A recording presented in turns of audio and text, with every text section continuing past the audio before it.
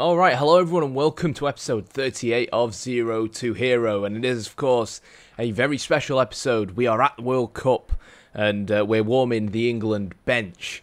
So as far as our group is concerned for the Three Lions, it's us, Switzerland, Qatar and the United States of America. So on paper a group we should really be finishing in the top 2-4. Our first game is obviously up against Xherdan Shaqiri and Xhaka and Berkey and the rest of the Swiss lot.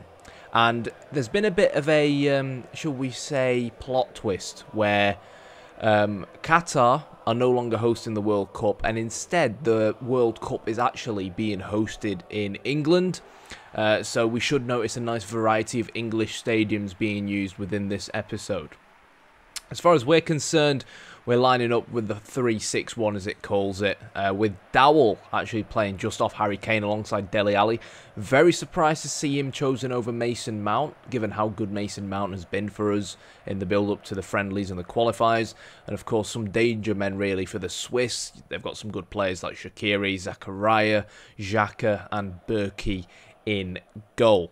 Now, one thing that's worth mentioning is that we will probably take a short break from international matches after this tournament, give it a couple of years before we actually start playing with England again, just because it'll allow us to focus on our own personal development a little bit better. I felt like the England stuff came at a good time, at a time where we were getting a little bit kind of bored and blocked in Japan, where the game wouldn't let us transfer out of Japan, basically. But anyhow, obviously first game, because we're the hosts, it's practically the first game of the World Cup, and it was upsetting, you know, but kind of typical when England go 1-0 down. Dele Alli's head, though, came to the rescue as he got the equaliser, and then straight from the kickoff after we got that equaliser, Zakaria played in a jetty, who then made it 2-1 to the Swiss. So considering the English here are on home soil, considering we're playing this first game of the World Cup at Wembley, to be 2-1 down against Switzerland is certainly nowhere near what the doctor will have ordered. And we went 3-1 down just after the break. Zakaria, who'd had a really good game all round, playing just off the striker, managed to get into the box. I'm not quite sure what kind of shambolic defending that was, I think from potentially Mason Holgate. And then suddenly, you know, we had quite a steep hill to climb, and it became an even steeper hill when Zakaria got his second, and you could see what it meant to the Swiss. You know, a very upsetting result, and to be honest, didn't really see it coming, didn't really see it reaching this kind of stage. But if there's one thing you get with England, it's that never say die attitude. And Jadon Sancho met the ball, met a Harry Kane low cross down that right hand side, and just about managed to turn it in past Roman Burki to make it 4-2. No idea why the scoreboard says Che for Switzerland. We then made it 4-3 or 3-4 as Raheem Sterling popped up, Holgate and Stones celebrating it, probably somewhat relieved because all the goals that they haven't defended very well are starting to be negated. And, you know, it made you wonder, was the comeback on? Was the comeback going to be real? I eventually got substituted on with 10 minutes to go for Harry Winks. And even though I was playing as a defensive midfielder, that's another reason why I'm trying to avoid, you know, considering potentially giving England a break for a while, because I don't really enjoy my role in that team. I wanted to get forward a little bit more, try and get us that equaliser goal, but a very, very nice passage of passing, very, very nice passage of play from the Swiss. They basically just passed it right through us. We defend far too deep, and, you know, that ball there, they're just taking advantage of the space between the three centre-backs. So, yeah, we conceded 5 goals to Switzerland. I don't really know how to explain it, but fortunately it won't be my job to try and explain it. It will be Gareth Southgate's job to try and explain it, because, you know, when you come into a World Cup like this on home soil, you expect England to do well, and we came up against Qatar next. Now, Qatar probably the weakest team at the tournament.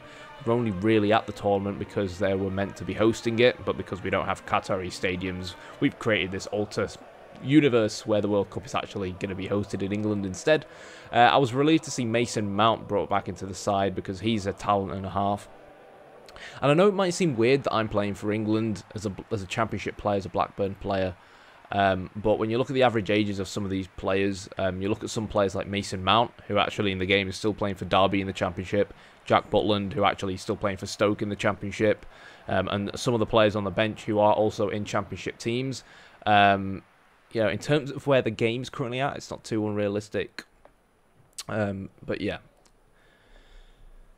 So, that is the Qatari lineup, and that is what the score ended at after the first half. A bit of a shambles, really, at Stamford Bridge.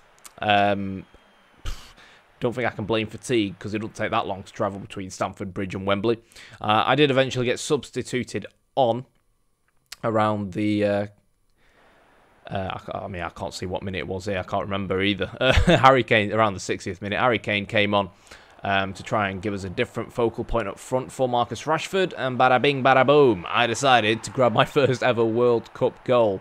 And I mentioned it a couple of episodes ago, playing in Japan, that I've never really scored any screamers from outside the box. So I'm really glad I decided to leave, you know, that screamer that has been building up inside of me for a World Cup match against Qatar as well. Qatar of all teams, and I'll explain why Qatar of all teams.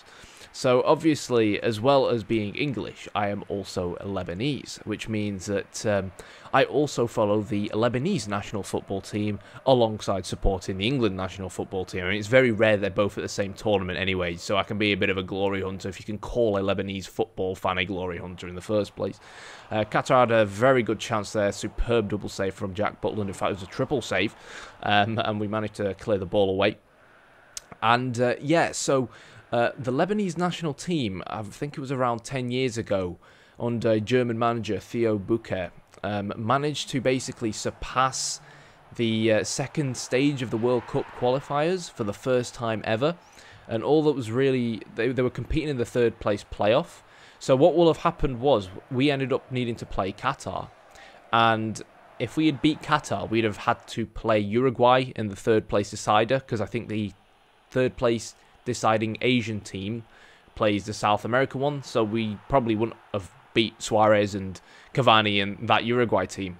But we had a match against Qatar, and the mass majority of the Qatari players are basically players who like aren't even from Qatar, but have been given the Qatar nationality, been given the Qatar passport. There's a goal there, header, just to ruin the clean sheet from an M. Saleh. I think it's a bit of a budget Mo Salah. But we got the 3 points in the end, even though it wasn't a very convincing tournament, very convincing match. But anyways, back to the story. So yeah, it's a must-win game against the USA coming up next. And basically, most of the Qatari players aren't actually Qatari. They've just been given the nationality to play football for the national team. Like, for God's sake, the guy playing up front is actually from Uruguay, called Sebastian Soria. Like, that is not a Qatari name. If you Google it, you can read more about the controversy around, obviously, the Qatar national football team. And in the particular Qatar versus Lebanon scenario, it turned out that Lebanon lost 1-0 due to a stupid back pass own goal type thing, and it turned out that that player was bribed and paid a very, very large chunk of money, and it turned out that some players were also potentially received the same, and there was a big, you know, ban from FIFA around it and stuff. So definitely look into it. As the Stars and Stripes sing their national anthem. Obviously, standout player for them, Pulisic. I hope I haven't bored you with that story, but yeah, if you're interested in that kind of thing, learning something new, go look it up. I'm sure you'll find a Wikipedia page or something on it. Probably didn't do a very good job of describing it. But yeah, Dowell made his way back into the side. He actually plays for Bristol City in the Championship. So Pro Evo shines once again. Novakovic, Weah up front for the Americans. Pulisic, of course, in midfield. They're playing a bit of a diamond. I would have really liked to start this game in the wide areas, but we have some very good wide players in the form of Sterling and Sancho, so on paper it should have been a good game for us. Not really quite sure why he kept on deciding to play Rashford instead of Harry Kane. But yeah, that's Gareth Southgate for you. Of course, we travelled up north now, you can tell, because it's suddenly raining. And we're playing this World Cup match at Old Trafford. So, straight from the kick-off, Novakovic scored. You know, in a must-win game for England. It barely took a minute for the States to break the deadlock. And I don't know. I can't really explain what was happening, especially in this scenario here where I'm not even on the pitch. It's kind of annoying because I've been looking forward to this World Cup for the past season, and we're on the verge of being knocked out here. 2 minutes later, though, we just about managed to get the equaliser. Just about. And it was Marcus Rashford, who's probably feeling a little bit more comfortable on home soil in the Theatre of Dreams. Goalkeeper not too pleased about that. It was a pretty simple goal as well. Now, one thing I've noticed is that a lot of the goals that we've conceded as part of this England side so far this tournament has been through, like, crossing scenarios like this. And it's somewhat reminiscent of when we played with that 3-at-the-back formation at V-Varen Nagasaki. So I think there definitely is something weird going on with the AI in 3-at-the-back formations. So when you download a patch or you're playing as a team where, you know, the team just in real life play with a 3-at-the-back formation, it just translates terribly in-game to the AI. And there was another goal for Novakovic from, you guessed it, a cross. So England 2-1 down at this stage to the Yanks. Good tackle there from one of our defenders, and we looked to try and counter-attack. Got the ball wide. Lovely 1-2 between Jadon Sancho and Marcus Rashford, but the one-on-one situation, he put the ball wide, and you know, you expect Marcus Rashford to do a lot better there. Heck, if it was me in that scenario, you'd have expected me to do a lot better, and Marcus Rashford is a much better player than I am. Anyhow, just before half-time, we conceded another one. I can't really explain that one. Eric Dyer seemed to just watch the ball, and Ware, I think that's how you pronounce it, got clotheslined in true Triple H fashion, but they didn't care because they scored a triple goal. 3-1, and Gareth Southgate, if he was to try and keep England in the remainder of this tournament, had to make some significant changes going into the second half. And yeah, that's when he decided to substitute me on as a defensive midfielder. And this is another thing that's quite annoying about Become a Legend. It's that your managers don't change tactics. That's it. Like, managers don't change between teams if managers are doing poorly, which is annoying, because it could add a nice element to it. I play in Rashford here, which should really score. It adds a nice element into it where if you can't break into the team or you don't fit a particular tactic, but then your manager gets sacked, a new manager could come in and start playing you, you get another chance. So yeah, that's a lovely ball from me, once again into the path of Marcus Rashford. I was trying to call for him to pass it back to me, but he seemed set on shooting. He was very, very wasteful all game, Marcus Rashford, which is disappointing. And yeah, that adaptation concept, like here, we're 4-1 down. It's highly unlikely that you're going to maintain 3 centre-backs on the pitch with 2 defensive midfielders parking the bus right in front of them. You'd probably put me on in a more advanced attacking scenario. But to be honest, when Ware got his hat-trick there, it was pretty much game over and done with. Jack Butland, you know, understandably looking bereft of any confidence. And I don't know, England have managed to cock up at a World Cup yet again. Anyways, I wanted another goal. I kept pushing forwards. Marcus Rashford somehow, after missing all those easy chances, managed to pull off that absolute worldie of a goal. Picked up the ball, went straight back to the centre spot. You know, in this kind of scenario, you probably, instead of subbing me on as a second defensive midfielder, you sub on Harry Kane. And this is what I mean about the small details in Pro Evo. So, sometimes letting down the poor immersion in Pro Evo.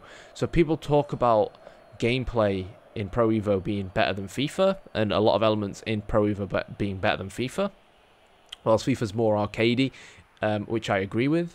But what FIFA gives you is that awesome immersion, which lets you see past some of the gameplay glitches. Not to say that PES doesn't have any gameplay glitches, of course. I mean, England getting knocked out of the World Cup in the group stages is a massive glitch in its own right. And to make it worse, to add salt to the wounds, or rub salt into the wounds, we finished bottom of the group. I mean, we conceded 11 bloody goals, guys. 11 goals, and you ask me why I want a break from England. Yes, I want a break from Gareth Southgate and his England side. So if you enjoyed the video, hit the like button, hit the subscribe button. Colombia somehow won the World Cup. Belgium finished in 3rd place. It was a full-on South American derby between Colombia and Chile in the final.